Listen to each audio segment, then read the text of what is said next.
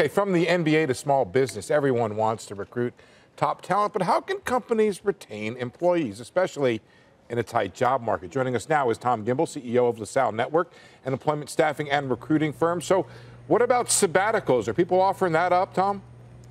Yeah, they're a great tool. However, the amount of turnover after 10 years is so much less than in the first 5 years. You're actually offering rewards to people that would stay with you no matter what. So it's a wonderful thing to offer, and it's great to take care of your employees, but it really doesn't decrease the attrition rate. Interesting. Huh. That's one way to look at it. I'm surprised. But it's a good productivity thing. Yeah. In fact, I can tell you a little story, which is back, I think it was American Express back in the 1880s that offered the first 2-week vacation. Tom, am I wrong about this? And they said, take it all together because more time together enhances the worker's productivity. That's something they knew in the 19th century. We appear to have forgotten in the 21st.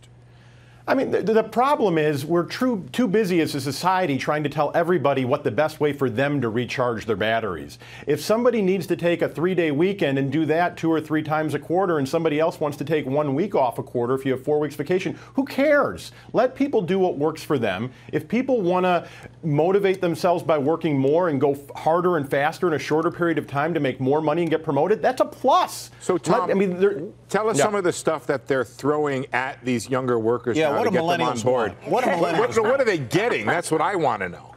Cookies. Well, I think it's listen, all the perks are becoming neutral. If you go into Silicon Valley, or you go into Boston on the East Coast and New York and you can bring your dog to work. You can wear shorts and flip-flops. There's food to table, gourmet kitchens. All of these things. If every perk is offered by every high-growth, huge valuation company, then it becomes neutral. The real question is, if it's neutral, how do you keep the people? And that is through teaching them more, investing more in training and development, holding them accountable, and giving them career paths. Because after 2 or 3 years of the perks, it's how people stay emotionally engaged in the work. Right. They don't just stay for the free lunch.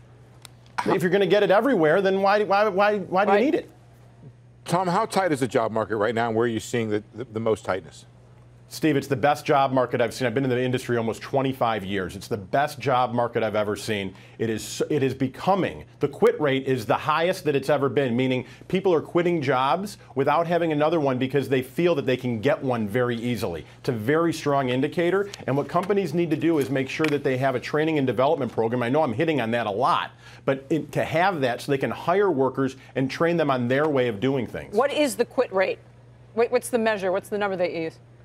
Oh, I actually get it from BLS and other reports. Oh. Yeah, it's a government data report.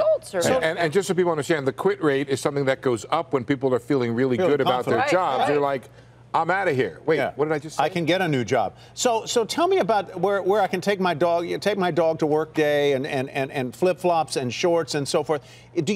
Are those workers more productive or less productive than in places where maybe there's a stricter dress code is the norm?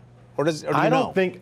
I don't think the perks are about productivity. The perks are about attracting people. So if you've got 2 jobs and all things are equal, money, location, and everything else, do you want to go to work at a place that you have to spend a couple $1,000s on dress clothes, or where you can wear shorts or bring your dog? And then when it becomes equal, that everything's the same, then it becomes irrelevant. No one wants to see my toes. I don't think it's a productivity issue, though. I don't think that actually has any relevance. I mean, we can study all you want, and we can get the HBR review and everything else, but it's not about productivity. Tom, are there any signs of a top when there's a signal that you can bring your dog to work? It strikes me that when things get silly, you want to be a little careful here. Peak job market. Steve, I think peak hamburger before. Is this peak jobs?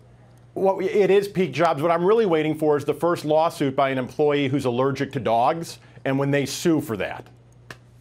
That's going to be a tell. I think that's interesting. We're going to watch that. Then we'll know that the perks have tipped over on reality. There are things when things get crazy that tells you we're near a top. I don't know if bringing the dog is it, but could be.